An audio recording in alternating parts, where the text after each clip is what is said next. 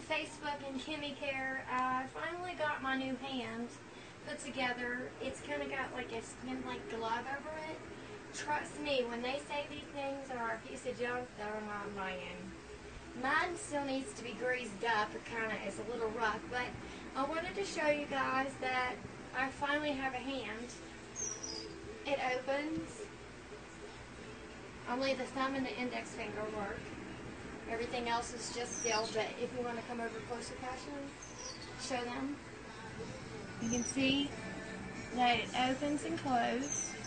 It's a little rusty sounding right now, but we can fix that with a little oil. They've even got me fingernails. Can you see that? I just gotta paint them and do them up, but with this thing, once again, you can't really do much. And